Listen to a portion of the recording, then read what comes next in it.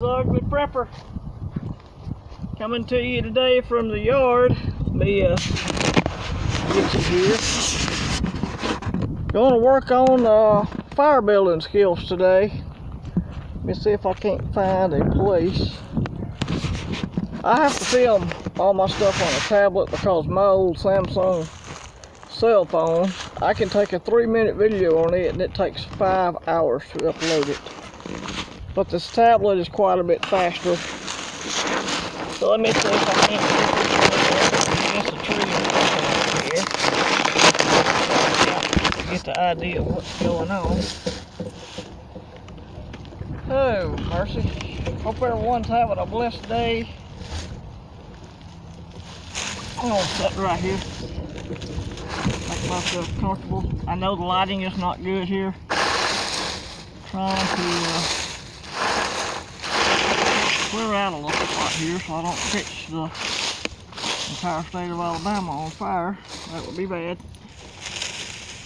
Our greatest fire starting stuff here is pine straw.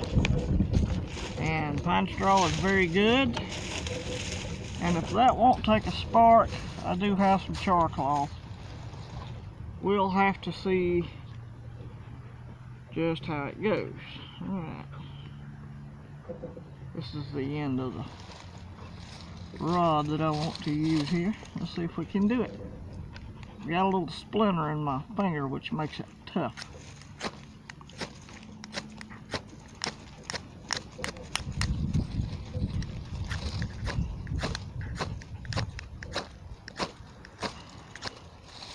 Looks like we're going to have to go to the old char cloth.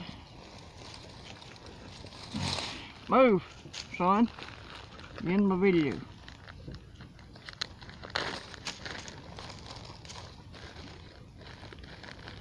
Char cloth is a prepper's best friend.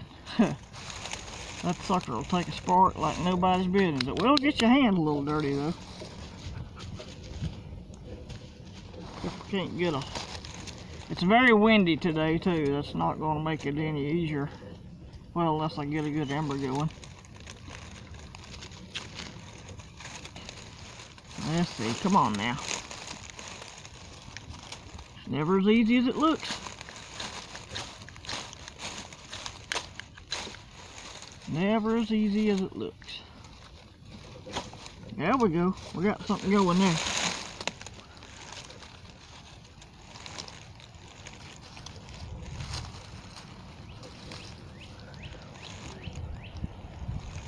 Come on, baby.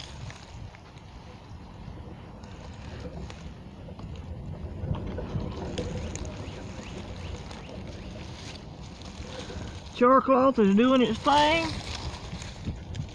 and I don't know if you can see that, but we have fire.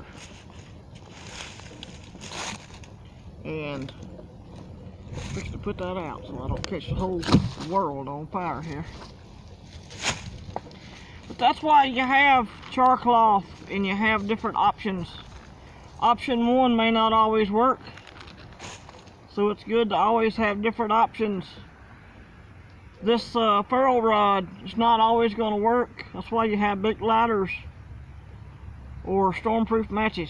So anyway, wanted to do a short video today about fire starting. Kind of display my little skill set I'm working on here. Hope everyone has a blessed day. This is the ugly prepper and the dogs out here in the yard. Have a good one.